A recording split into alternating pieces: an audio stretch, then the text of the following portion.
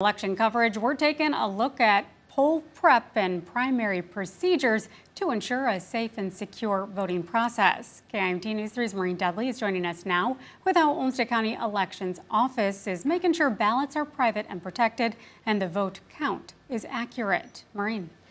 Jess, I spoke with Olmsted County elections officials about how they prepare for days like this.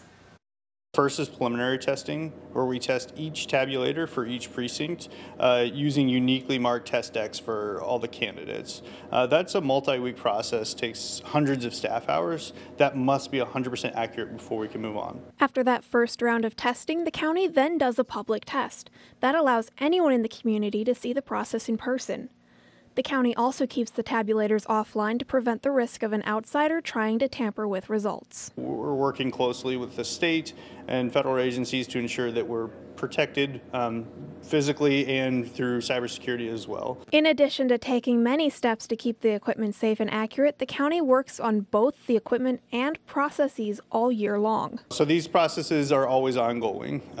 It's always our goal to increase transparency, and we feel like we can always do better. But as far as the accuracy and integrity of our process, we take that very seriously, and that's something that's been a part of our process forever. The elections office plans to upload results from each precinct tonight as quickly as possible once the polls close, and we'll have those results here for you on KIMT both on air and online. Jess?